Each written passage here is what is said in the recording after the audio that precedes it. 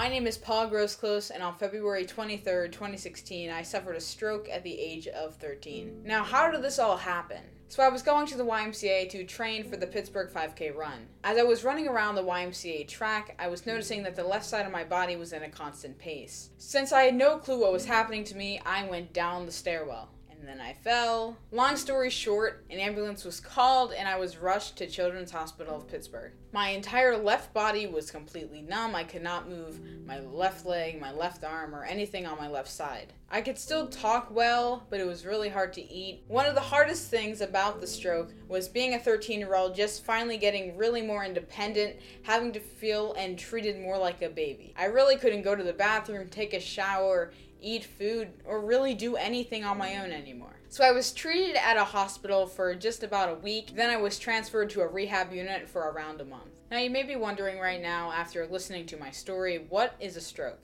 Basically, a stroke occurs either when a blood clot blocks the blood supply to the brain or when a blood vessel in the brain bursts. Looking back on the recovery I've made and the recovery that I am still making, STEM has definitely had a major role in my recovery. With all the different technology and machines and different things that they've had me hooked up to, they were able to figure out what I had, that I actually had a stroke with MRIs. Like, all these different things go back to STEM. One of the really cool pieces of technology that they were using on me was called eSTIM. eSTIM is electrical stimulation that goes through your arm to basically make it move without the help of the patient. During the time I spent in the rehab unit and the different therapy sessions that I've had since, the different therapists have put the eSTIM on my left leg, my left arm and wrist, and the left side of my face. Basically, how eSTIM works is that there are little adhesive patches that are put on the affected part of your body, and the adhesive patches transmit electrical pulses to make your arm or leg or wherever they put it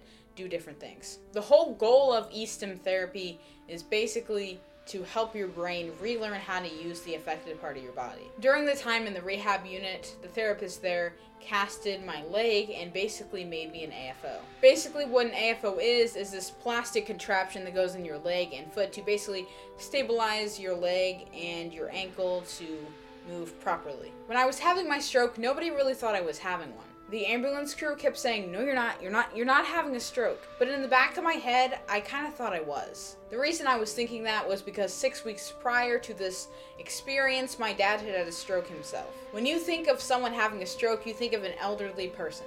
But according to statistics, that's not anywhere near true. The most focused period of risk of having a stroke is the first week you are born. What person is thinking a baby's gonna have a stroke? Now, don't get me wrong, a lot of older people and younger people have strokes. We just need to recognize that younger people do too. With around 795,000 people in America alone having a stroke each year, I'm surprised we haven't found a cure yet. This statistic needs to change.